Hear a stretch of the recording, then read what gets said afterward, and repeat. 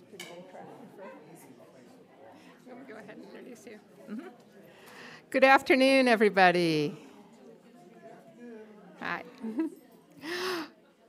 My name is Martha Cole. I'm the Outreach and Interpretation Program Manager here at the Montana Historical Society.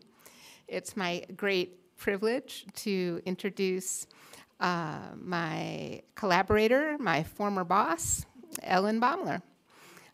Ellen, who really needs no introduction, but I'm going to do it anyway.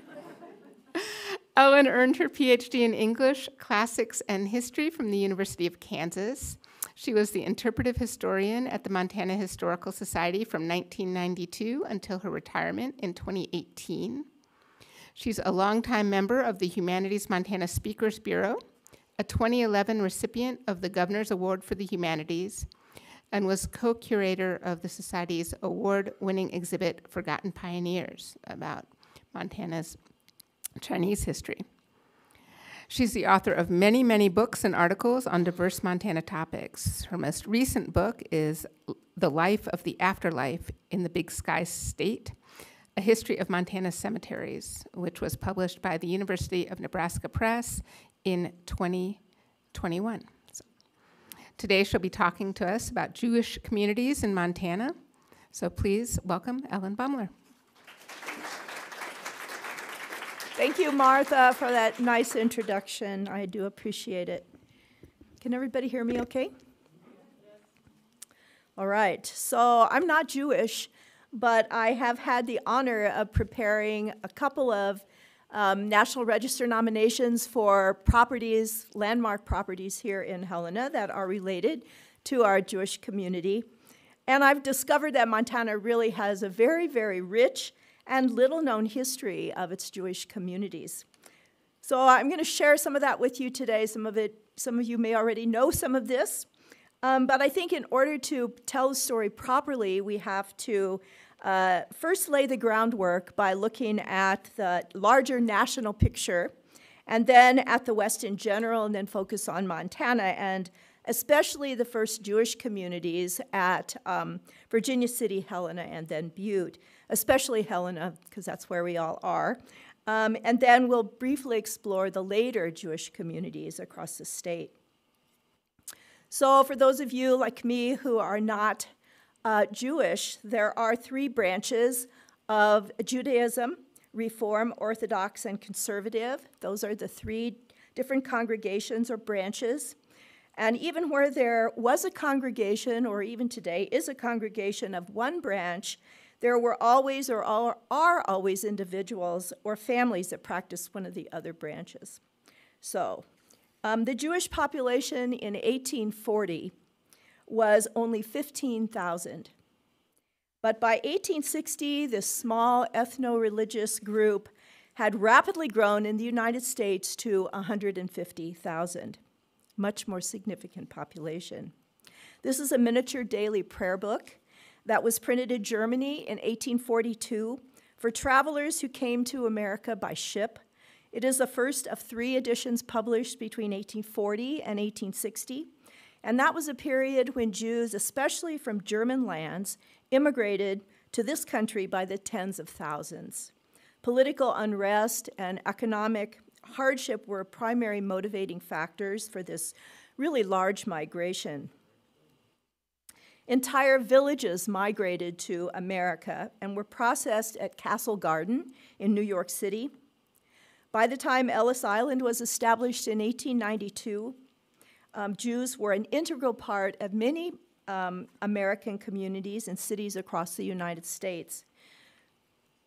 The California gold rush of the 1850s saw Jewish peddlers and merchants play a really important role as providers and provisioners and exchange agents, dominating the clothing, dry goods, liquor, and tobacco sales businesses. It wasn't easy for these folks who traveled from camp to camp or conducted businesses in bustling western boomtowns. Dispersion posed significant problems for religious problems for Jews. Without a minyan or a prayer quorum, they couldn't worship. They couldn't properly worship. nor could peddlers or settlers or farmers, ranchers who were living apart from other Jewish folks easily conform to the rhythm of Jewish life. So its weekly Sabbath was on Saturday, which posed a problem, and holidays fell on American work days. One such isolated peddler wrote in his diary this prayer, and I quote, "Thou knowest my thoughts, thou alone knowest my grief, when on Sabbath's eve I must retire alone to my lodging, and on Saturday morning carry my pack on my back, profaning the holy day. I can't live as a Jew." Another calculated that over the period of 3 years, he was able to observe the Sabbath properly only less than 10 times. So it was difficult. New York City was the largest Jewish community, and San Francisco was the second largest, where Jews established benevolent societies, synagogues, and consecrated burial grounds. The Temple Emanu-El that you see there in the center of the photo was built in 1866, and it towered over the San Francisco skyline. And it was the very first thing that new arrivals saw in their ships as they passed through the Golden Gate. Goods sent to mining camps of the Pacific Northwest often originated in San Francisco, and Jewish merchants formed partnerships with links to brothers, uncles, and cousins that formed a far-reaching chain. Some became miners and followed the gold rushes. Earnings in the form of gold dust and nuggets often went back to networks of family employers in San Francisco. As gold discoveries at Nevada, Colorado, and then Montana opened other mining communities, Jews seized these entrepreneurial opportunities and they became cowboys, barbers, tailors, jewelers, bankers, doctors, attorneys, and cattlemen. While peddling was a common starting point for many 19th century Jewish immigrants, it was especially in the roles of merchant and provider that actually offered a stepping stone for immigrants from poor villages in Poland, Germany, Prussia, and Austria. The roles of merchant and provider offered a golden opportunity to move on to other entrepreneurial pursuits and rapidly gain economic stability and prominent civic status within a single generation, which never could have happened back home. In the East and in the West, Jewish business owners contributed to local economies and founded empires like Adam Gimbel, who started out peddling notions, and of course Levi Strauss, whose denim jeans made Levi's a household word. In remote Montana, some of the most isolated places in the American West, Jews began to establish communities and became a vital part of Montana's very diverse melting pot. Jewish merchants and peddlers found their way to the very first boomtown of Bannock. Samuel Schwab, for example, was born in Rimpar, Bavaria, and he rode the very first stage from Salt Lake City to Bannock in 1863, bringing goods to peddle to the miners. As Virginia City, Montana boomed, businessmen like Samuel Schwab moved to the new community. Jewish immigrants left indelible marks there in several ways. Dry goods merchant Solomon Content was one of 11 Jewish businessmen when he built the town's most impressive commercial building in 1864. Content's Corner today is a primary resource in the Virginia City National Historic Landmark. Another Jewish merchant, Gumpert Goldberg, left his name stenciled over the doorway of his Wallace Street dry goods store, although unfortunately it has now been overwritten. We know this building today as the McGovern store. But the Jewish community in Virginia City kept their traditions on the frontier, and in 1865, Mrs. Goldberg prepared a Passover feast at sundown for all the Jewish residents of Virginia City. In addition to his dry goods store, Louis Hirschfield provided an important service and established one of the very first banks. storing gold as well as exchanging gold dust for currency. And during Montana's turbulent first years at Alder Gulch, Nevada City, of course, was a rival sister community to Virginia City. And it was there that the famous Ives trial, hanging of George Ives, took place. And after that, the vigilantes organized, and the group included Jews. Ben Ezekiel was born to Jewish parents in England, served as one of the 2 sentries guarding the prisoner during the Ives trial. Ezekiel went on to public office and law enforcement as a territorial legislator and served as chief clerk of the House of Representatives several different times. Samuel Schwab, who I mentioned before, like Ezekiel, was also civically active and was listed in the roster as a vigilante. By the mid-1860s, some report that as many as 30,000 people were living in Alder Gulch. We have no way of knowing if that's really accurate, probably between 10,000 and 30,000. But the substantial Jewish community very briefly formed a Hebrew Benevolent Society, which was active only long enough to plan a consecrated Hebrew burial ground. Virginia City's first plat map, which wasn't published until 1868, clearly shows the planned Hebrew cemetery. However, not all elements on the plat map came to fruition. Up there in the corner, left-hand corner, is the Capitol, which was never built there. And in the lower left-hand corner is the Episcopal Church, which also was never built there, at least not that one. And so here is an enlarged view showing the Jewish cemetery. There are no records of any Jewish deaths or burials in Virginia City or even in Madison County in the 1860s, and the Benevolent Society never purchased the ground planned for this cemetery. Most of the Jewish community, along with the Benevolent Society, had moved to Last Chance to Helena by 1865, long before this plat map was published.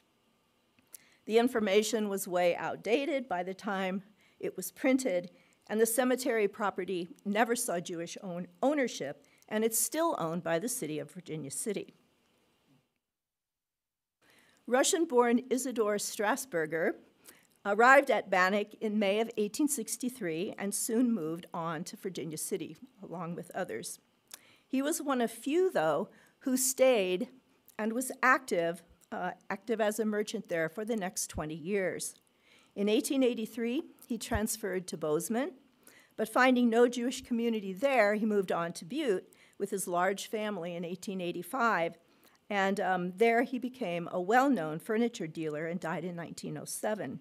But the interesting thing about Strasburger is that he married Rachel Cohen in 1867 in Virginia City. Their wedding illustrates how Jewish communities kept their traditions on the frontier without a rabbi. It was actually a little bit scandalous because the couple's friends arranged a civil ceremony which was required by law in the absence of a religious official. They secretly abducted the bride since Rachel's parents had already made a match for her and opposed the marriage.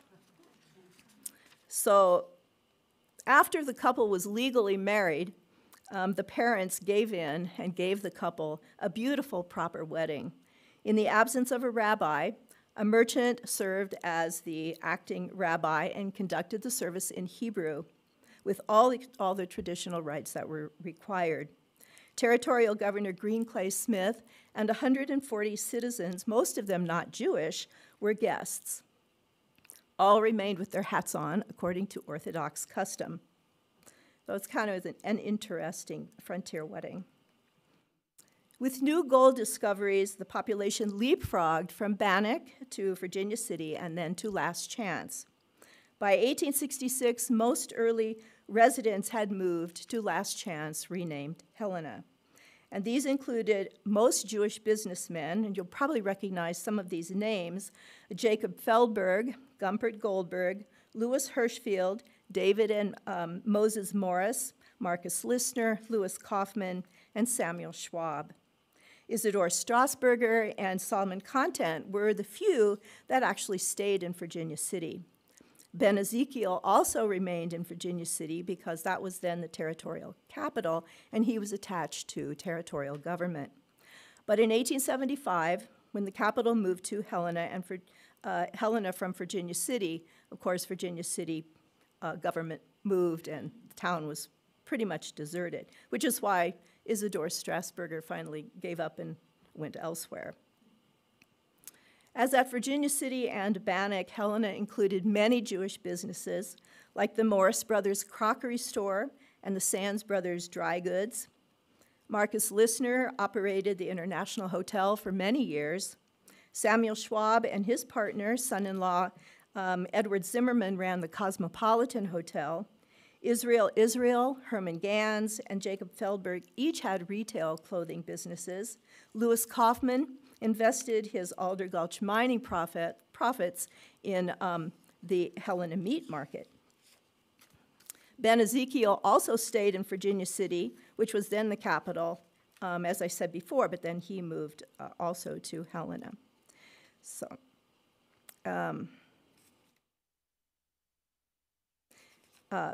Louis Hirschfield established a bank, one of the first banks in Helena, and by 1890, it was quite an operation, and he had many, many, many partners, both Jews and Gentiles. So in 1866, Jewish businessmen, most of them from Virginia City, established Helena's Hebrew Benevolent Society. These societies formed across the United States wherever there was a substantial Jewish population. Nothing of Virginia City's brief society survives that we know of, that we have discovered, but Helena's organization is very well documented and preserved in the archives here at the Montana Historical Society. This is one page from 1867. The records span the period from 1866 to 1943. They tell us a lot about the Jewish community and the challenges that it faced. Although Helena's Jews had neither synagogue nor rabbi, as was often the case in the West, the Benevolent Society bound the group together. Members maintained Jewish holidays, they conducted prescribed rituals, and they assisted the needy.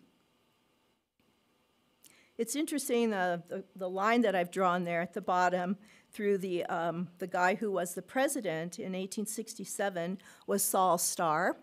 You might recognize that name. He becomes a pretty prominent character in the HBO series Deadwood. Yeah, partnering with Sheriff Bullock, a Gentile. So a major purpose of the society was to establish and maintain Hebrew burial grounds. The Minute Book details the founding of the Home of Peace in 1867 and its first burials. It is Montana's first Jewish cemetery, and the original fence still surrounds the property placed in 1867. The first two burials were reinterments from the mining camp cemetery, which was where Central School is today, since there was no Hebrew cemetery at the time that these first two guys died. The Home of Peace is the oldest active Jewish cemetery in Montana, and it's Helena's oldest preserved cemetery, even older than Benton Avenue, which dates to 1870. So this plot map shows the first 12 burials. Why they're at this odd angle, I don't know, but the deceased were not buried in the order that they're numbered either. Not all the graves were marked, as was common back then, but here is the current plot map, which is interesting. You'll notice that later in the 1970s and until fairly recently, there were, where that line is where those original burials were, and that area was leased to the school district as a practice football field. So the tombstones that did mark some of those graves were removed, and actually it seems like it was a desecration, but actually it kept the cemetery mowed, that area of it mowed and manicured, so it wasn't necessarily a bad thing.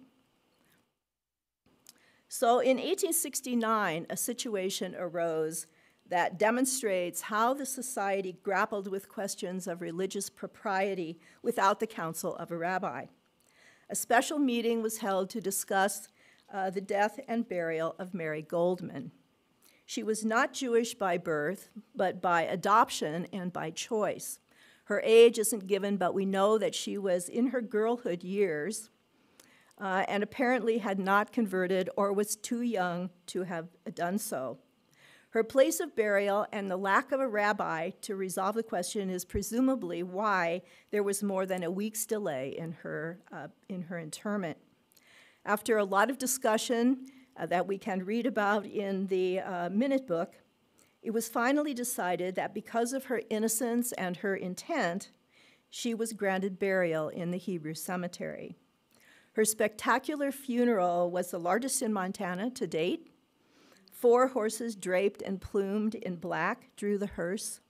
30 single and double carriages and buggies, the teams of many of them also plumed in black, followed, and 40 horsemen drew up the rear. It's quite a spectacle. So here's this plot map again. You can see Mary Goldman's burial there, her grave there. During this early period, Jews in other communities who died were sent to Helena for burial. That included Solomon Content of Virginia City, who died in 1870, and B. Wolfe of Deer Lodge, who died in 1872. Both of those are noted with arrows on those 12 interments, which I think is pretty interesting.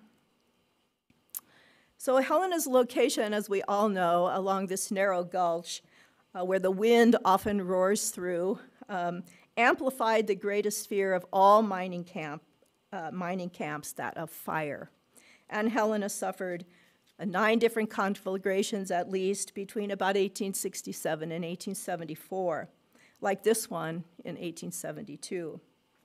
Marcus Listener's International Hotel burned so many times that it was nicknamed the Phoenix. And it's kind of interesting that his home also burned, last summer. It was kind of really tragic, over on State Street. And Jacob Feldberg became a local hero. During a fire of 1871, as Feldberg's own business on Main Street burned for I don't know how many times, he asked the fireman what he could do to help. He was a very small-statured person, and so the fireman told him he was too little to help and told him just to go away and leave them alone. So he was trudging up the Broadway hill to his home on Fifth Avenue and noticed burning embers that were being carried by the wind, landing on his neighbors' rooftops. Quickly, he organized bystanders into a bucket brigade, jumped from rooftop to rooftop, and saved the neighborhood. He was still remembered, as you can see, in 1937 for his heroism. He was long known as Helena's Paul Revere because he warned the neighborhood that the fire was coming. His home is still standing. It was built a little bit after this fire in 1875 or so, but it is listed in the National Register as part of a historic district there. As Helena endured these devastating fires, it really was the Jewish community that helped keep the mining camp solvent.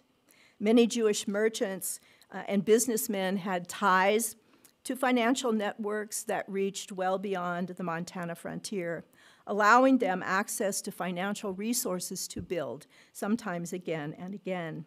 And these well-connected Jewish businessmen also financially helped many others, both Jews and Gentiles, get started in business. Unlike some other places, the Fraternal Order of Freemasonry, which was so important to the founding of Montana, embraced Jewish members, bringing Jews and Gentiles together in fraternal brotherhood. And by 1877, 20% of Helena's Board of Trade, which was the forerunner of today's Chamber of Commerce, was Jewish. In 1881, Abram Sands, a Jew, was elected president of the organization. Jews served in public offices. Marcus Lissner, for example, was elected to the city council 6 different times. And by 1900, Jewish businesses like Auerbach's and Ganz & Klein were important parts of the fabric of Helena's main street. Jewish residents maintained some of Helena's most beautiful homes and were not only well respected, but were really embraced by the Gentile community. Jews were lawyers, doctors, judges, bankers, merchants, service providers, and business partners with non-Jews. Louis Kaufman, for example, partnered with Gentile Louis Stadler to form one of Montana's largest cattle operations in the Judith Basin. Jewish banking houses were historically instrumental to the process of capital formation in the United States in the late 19th and early 20th centuries. Modern banking in Europe and the United States was certainly influenced by Jewish financiers, such as the Rothschild and Warburg families, and Jews were major contributors to the establishment of important investment banks on Wall Street. J&W Seligman and Company, founded in 1864, was a very prominent U.S. investment bank from the 1860s to the 1920s. The Seligman family financed a couple of railroads and the Panama Canal. Albert Joseph Seligman came to Montana in 1881 from New York City to oversee his family's heavy investments in Montana's mining enterprises. Albert Seligman and his family's financial backing became important in the development of Helena and Montana. With the panic, the economic panic, silver panic of 1893, many wealthy Montanans lost their fortunes. Albert Seligman and his money helped save a number of Montana businesses that might otherwise have closed. His spectacular home in Helena, designed by nationally renowned architect Cass Gilbert in 1886, is one of the truly lavish homes on Helena's west side. The prestigious Montana Club, also founded in 1885 for the advancement of art and culture, counted prosperous, well-educated Jews among its members, like clothier Herman Ganz of the firm of Ganz & Klein. By the 1880s, Helena's Jewish population remained organized, but without either a rabbi or a synagogue. Services were held in various meeting halls and Helena churches. Rabbi Samuel Schulman came to lead Helena's congregation in the late 1880s. Rabbi Schulman brought with him German Reform Judaism, which fit well with Helena's many German Jews of German extraction. Under Rabbi Schulman, the congregation's dream of building the first temple amidst the Rockies actually reached fruition. A committee formed to teach the architects, who were Frederick Heinlein and Thomas F. Matthias, who were not Jewish, what elements the temple needed to have, what it should look like, and what was necessary to build inside. The Moorish-style building was stunning. It was an architectural anomaly that added greatly to the cosmopolitan image that Helena really wanted to promote at the time. Governor K. Ross Toole, who was not Jewish, actually he was a converted Catholic, laid the cornerstone of the first temple between St. Paul, Minnesota, and Portland, Oregon. A crowd of visitors from all different creeds and from many distant places attended the ceremony. Inscribed with the date 5651, according to the Hebrew calendar, the granite marker was placed in the northeast corner and remains there today. Inside still are, I'm sure, the names of congregation members and cards of those who attended the ceremony, coins, a quartz specimen, copies of the local newspaper. Keyhole windows and twin towers once crowned the exotic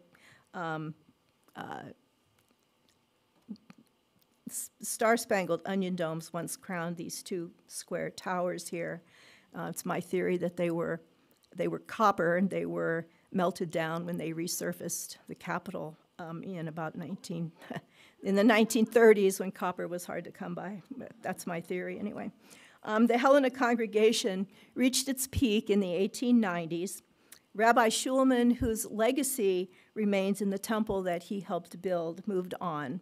There were several other rabbis that came, but by the 1910s, educational opportunities and employment took many of the second generation away from Montana, and the close-knit population then began to diminish.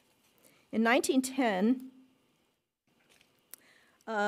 the cemetery, the Home of Peace Cemetery Association, which was the descendant of the Hebrew Benevolent Society, merged with the congregation Emanu-El. The combining of these two entities is indicative of the declining number of members as more burials at the Home of Peace began to cluster together, and once living units are now connected eternally with brick walkways as in a village. It's really very charming, charming cemetery and very unusual. However, Helena continued to embrace its Jewish community. The Fliegelman sisters, Frida and Belle, I'm sure a lot of you know about them, were college-educated daughters of Romanian Jewish immigrants. They were both dynamic suffragists, and long after their passing, they remained very special community treasures to a lot of us Helena women. But in 1911, when the YWCA was founded, Frida Fliegelman was its first secretary and one of its founders. Frida was so instrumental in the success that the Helena YWCA chose not to affiliate with the national organization. Its rule that non-Christians couldn't participate in management meant that Frida, who was not Jewish, could have no role. And so in 1972, Helena's YWCA was the only independent chapter in the United States, and it did not affiliate with the national YWCA until after the death of Frida in the 1980s. Jeanette Rankin, the first woman elected to Congress in 1917, took Frida's sister, Belle, with her to Washington, D.C., and Belle wrote all of Jeanette's speeches. But during the early 1900s, the waning of Helena's Jewish population is in further evidence. As marriages between Jews and Gentiles among families became more frequent, cemetery rules began to relax. Before 1916, only persons of the Jewish faith could be buried in the Home of Peace. The Board of Trustees realized, though, that intermarriage was becoming prevalent and changed the rule to include Gentile spouses and their unmarried children, and to allow non-Jewish funerals. And that remains the case today at the Home of Peace. Part of the cemetery property, though, and it's really kind of sad to see that, remains undeveloped, but you can see that it was planned as part of the cemetery expansion. Meanwhile, we need to backtrack to Butte, which rose from a struggling gold mining camp to a booming industrial copper mining center. Prominent Jewish clothing merchant Henry Jacobs came to fledgling Butte in 1876 and was elected mayor in 1879. Jacobs built Butte's first brick home. He also served as city treasurer and school trustee. And Butte's third mayor, H.L. Frank, was also Jewish and served 2 elected terms from 1885. While Helena's earliest population came from Virginia City, a substantial community of immigrant Jews developed a little bit later at Butte. The Hebrew Benevolent Association of Butte organized before the formal congregation, as was the case in Helena. Although there were some Jewish businesses like Gans and Klein that you see here that operated both in Butte and in Helena, Jews attracted to Butte had different backgrounds from those who settled in Helena. In 1881, Butte's first wave of Jewish citizens had formed a Hebrew Benevolent Association and celebrated the community's first Holy Day services. The association established the B'nai Israel Cemetery, which opened in 1885. The second wave of Jews, refugees of religious persecution, came from Russia, Poland, Romania, Hungary, and Ukraine. Unlike the Germans, were devoutly Orthodox. And they brought with them a bias towards Butte's growing reform movement. Butte's Jewish community quickly split into Orthodox and Reform, and the Orthodox group then further split into two other groups. A kosher butcher served the needs of the Orthodox community. Helena's Jewish population was diminishing, but Jewish families continued to immigrate and settle in Butte. In the early 1900s, estimates of Butte's Jewish community ranged from 500 to 1,000. As Americanized relatives encouraged family members to immigrate, the population grew. And Butte's B'nai Israel Reform Congregation formally organized in 1897, and the synagogue then was dedicated in 1903.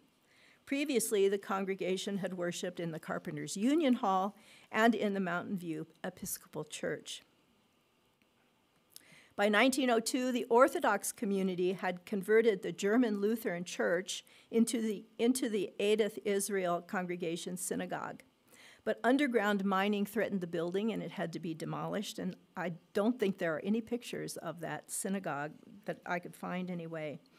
The congregation then moved to the Knights of Pythias Hall until 1955, when that building burned, and then Butte's two congregations, the Edith Israel and the B'nai Israel, joined together in the 1960s. The 1903 B'nai Israel temple is the oldest synagogue in Montana, still in use as a synagogue, and one of only few in the United States to retain its Moorish-style onion dome. In addition to the Masonic lodges, Butte's unifying Judaic organization was the B'nai B'rith, which helped promote social contact between the disparate groups in Butte and also Jews in other Montana towns. Founded in New York in 1843, the International Fraternal Organization continues to advocate for Israel, provide humanitarian relief, and better the lives of people around the globe. As in Helena and other Montana communities, the various congregations had women's and youth groups, and among the 500 Butte Masons were many Jews, some of them of the very, very highest degree. Women belonged to the women's counterpart, the Eastern Star.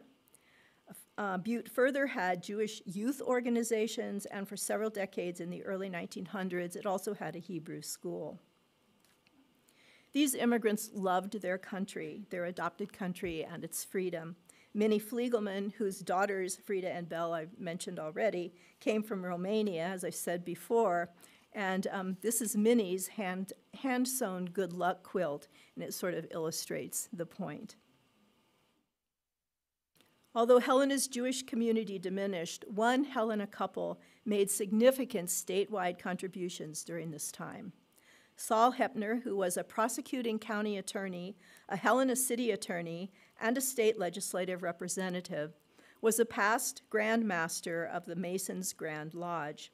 His wife, Josephine, was a Grand Matron of the Grand Chapter Order of the Eastern Star of Montana. In their individual capacities as the highest degree Masons, the pair was instrumental in the founding of the Masonic Home in 1911, which originally was a home for widows, children, and elderly whose family members were Masons. The home is still in operation today for elderly Masons. And the road approaching the facility is named the Saul Hepner Way. In 1900, Josephine Hepner founded and served as president of the Montana Children's Home, a non-denominational orphanage that countered the Catholic St. Joseph's Children's Home and the state orphanage at Twin Bridges. In 1937, Jewish businessman Louis Choder gave $200,000 to the children's home, to the Montana Children's Home, to found a children's hospital, and the home then became Choder Children's Hospital. The hospital today provides cutting-edge genetic research and counseling and the care and treatment of children suffering from illness, diseases, and other physical, mental, and emotional conditions. It is Montana's only hospital affiliated with the National Children's Miracle Network.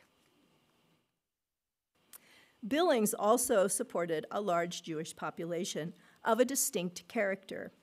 Founded in the 1880s to serve the railroad, Billings attracted Jews who arrived by train to peddle goods or trade in hides and furs.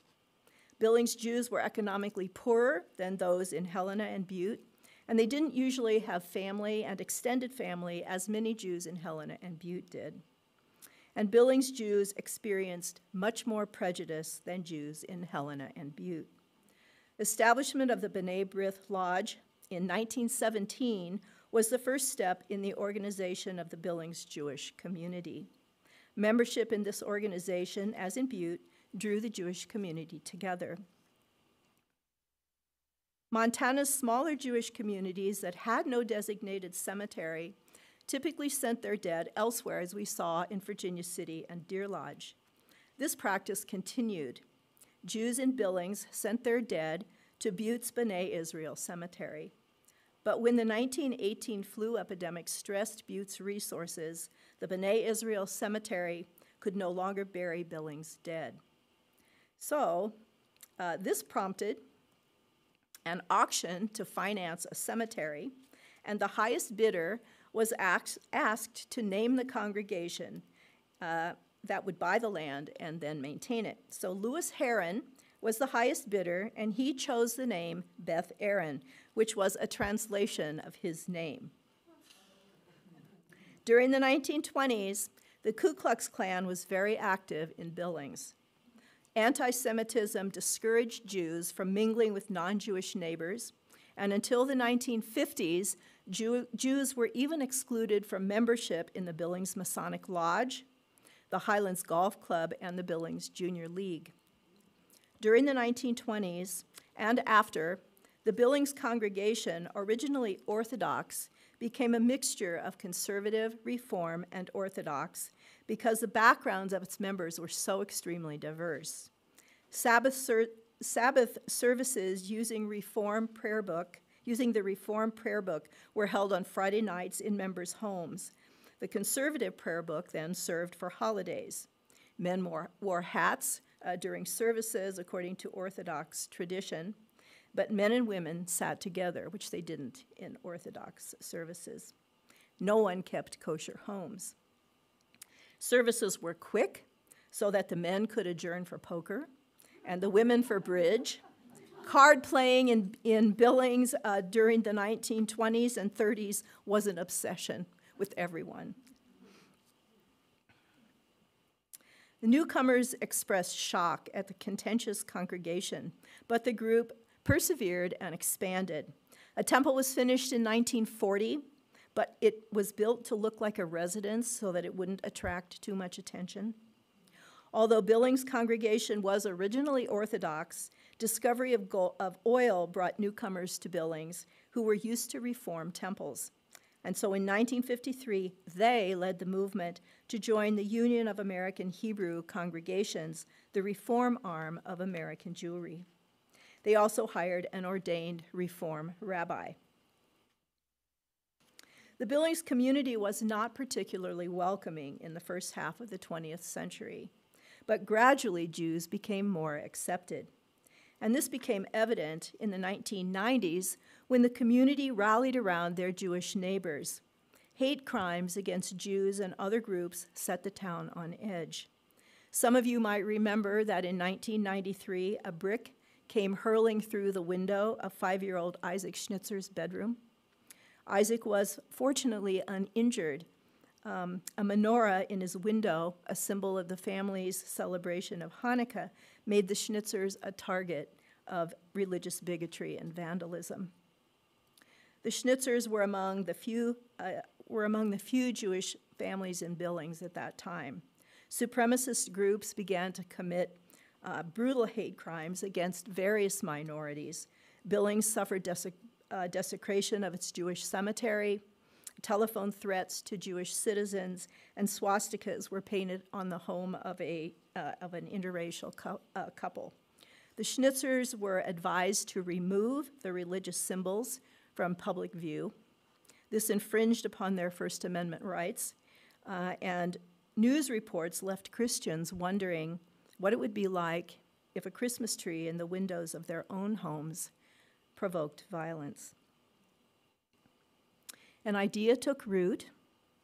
Menorahs like this one, published in the Billings Gazette, appeared in the windows of some 10,000 homes in Billings, sending a powerful message of community solidarity. Harassment continued, and some non-Jewish citizens suffered vandalism, but gradually the perpetrators withdrew. The next December in 1994, families in Billings again displayed menorahs, reaffirming their commitment to peace and intolerance. This quiet, courageous message spread and came to be known as the Not in Our Town national movement. It is a message that continues to reverberate. In 2005, the Billings congregation Beth Aaron hosted a public open house in its new synagogue. Today, there are active Jewish communities in Billings, Bozeman, Butte, Great Falls, Helena, Kalispell, and Missoula. As of 2014, there were 1,350 Jews and 5 synagogues in Montana. That might be small, but it is a significant growing percentage. Bozeman and Missoula have both Orthodox and Reform congregations. The Orthodox congregations are more recently established and follow the Chabad-Lubavitch Orthodox Hasidic movement. Bozeman's Beth Shalom Reform congregation celebrated its first Passover in 1982, while Missoula's Har Shalom goes back to the 1940s. Although some communities like Bozeman and Missoula did not have an organized congregation until the mid-20th century, that doesn't mean that they didn't have prominent Jews in their communities. Daniel Bandmann was an internationally known German-born Shakespearean actor who bought acreage near Missoula in 1884 and introduced Macintosh apples to the region. And another famous Jew who never lived in Montana but left a very important legacy was the son of Jewish immigrants. Robert Marshall was an early forester, wilderness preservationist, and Wilderness Society co-founder. The Bob Marshall Wilderness is named for him. To return to Helena and the Temple Emanu-El for a moment here, in 1937, the state of Montana purchased the temple building from the diminished congregation for $1 and a promise to keep the building for a good and social purpose. The sanctuary was divided into 2 floors to house offices, and religious symbolism was removed. And then the building fulfilled its promise by housing the Office of Public Welfare until the 1980s.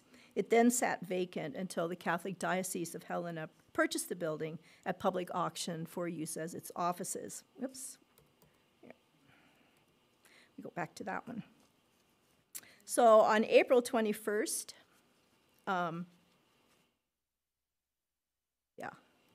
On April 21st, 2001, there was a ceremony that marked another milestone in Montana's Jewish history.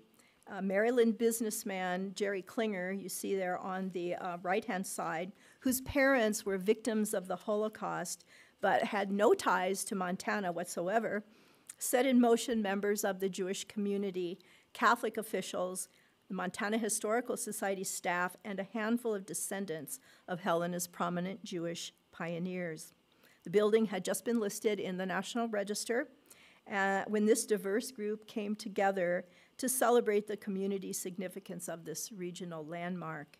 the late Bishop Robert Morlino of Helena, 92-year-old Sidney Silverman Lindauer, who's in the middle there of the photo, and Joe Schwartz of California, who were both descendants of Helena's early Jewish pioneer families, addressed the gathering in the spirit of that first community dedication more than a century ago. During this ceremony, a small bronze plaque, commissioned and paid for by Klinger, was unveiled, and the plaque marked the building's significance and celebrated its 110th anniversary.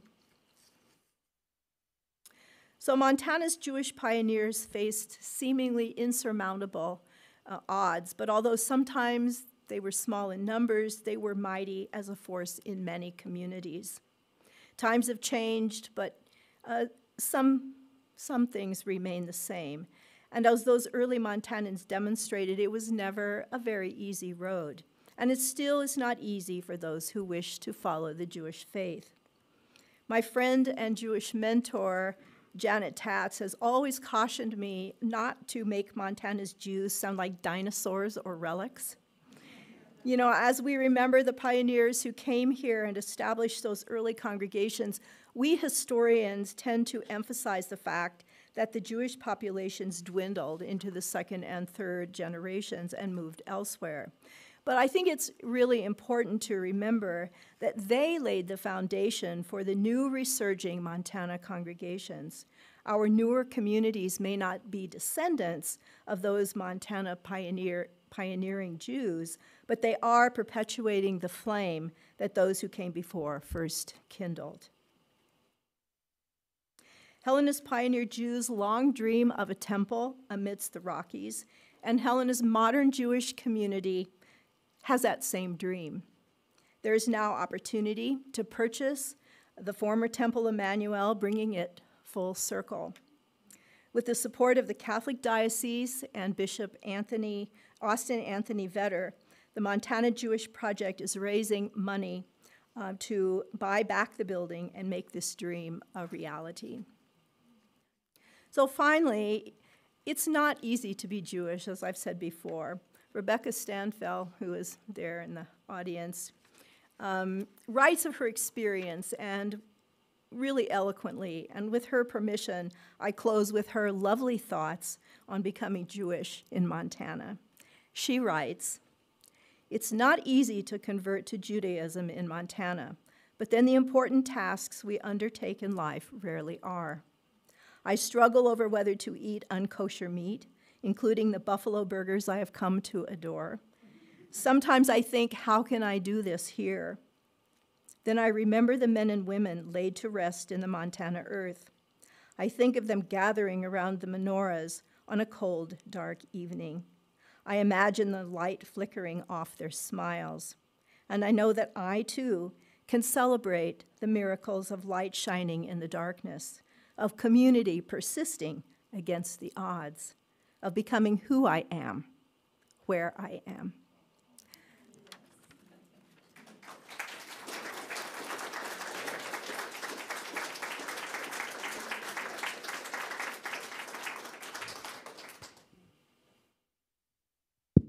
It is.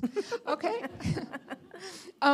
Because we have a sizable audience also live streaming from home, Ellen's going to take questions, but I am going to ask you to raise your hand, and I will bring a microphone to you to ask your question so that the folks at home can also participate. And if folks at home have questions, you can type it into the chat, and we'll try to get your questions as well. All right, does anyone have any questions?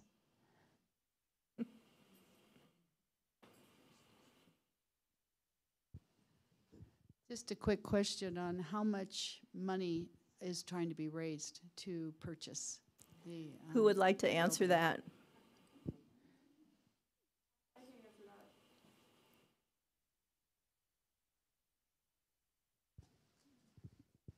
The Montana Jewish Project, as Ellen said, with the collaboration of Bishop Vetter, signed a sale agreement in November to purchase the synagogue and some properties around there for $925,000. Are there other questions?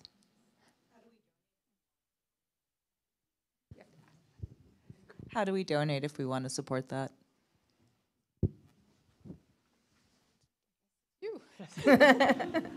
I took the liberty of, there's some flyers. I'm happy to hand them out outside afterwards. And that has information.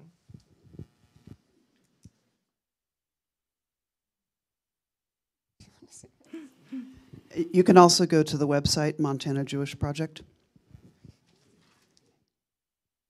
I saw somebody over here. Okay. It's a workout.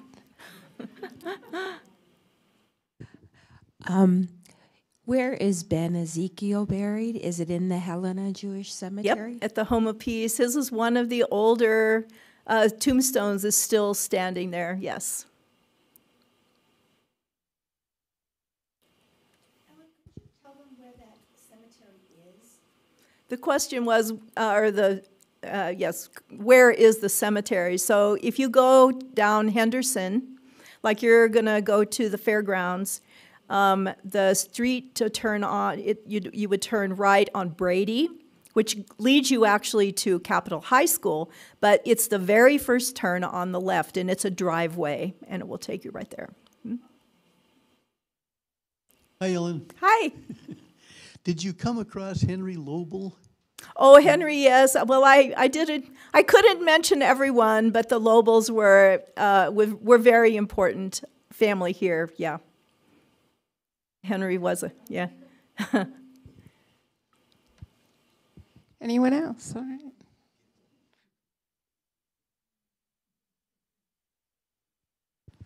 I'm just curious about Billings and the degree of anti-Semitism. Do you think that was simply timing, that the KKK was more active by then? Or? The KKK organized in the 1920s, 1923, across Montana. And there were something like 40 chapters across Montana. But, you know, in most communities, they were watchdog sort of organizations to make sure that African Americans didn't move out of their neighborhoods, and there was some problems in Missoula with a church that was African American church that was located in the middle of a white neighborhood that caused some problems. And usually there really weren't any, you know, serious problems except in Billings. Why that is, I don't know. One last question? Yeah. Well, first I just want to thank Ellen very much. She's such an amazing historian. Thank you, Cher. And you've told so many stories about, you know, marginalized or, you know, lesser known communities for a very long time. So I just wanted to let people know also that in the same time that there's this wonderful effort to return the Jewish temple to more of a use as more of a honored place of worship and culture. In Butte, the temple, B'nai Israel, is in a legacy process because their community has gotten smaller, and they are now working to transition for that to become a part of the Butte Community and Cultural Heritage nonprofit, and will be a cultural center there. And this summer they'll actually be having some events. Excellent. Yeah, and so I think it's just really a wonderful time for all of this to be happening in Montana. It really is. Yep. Yeah, so anyways, Thanks I just for letting think us it's know great. about that. Yeah. All right. Well, thank you for coming, and thank you so much, Ellen.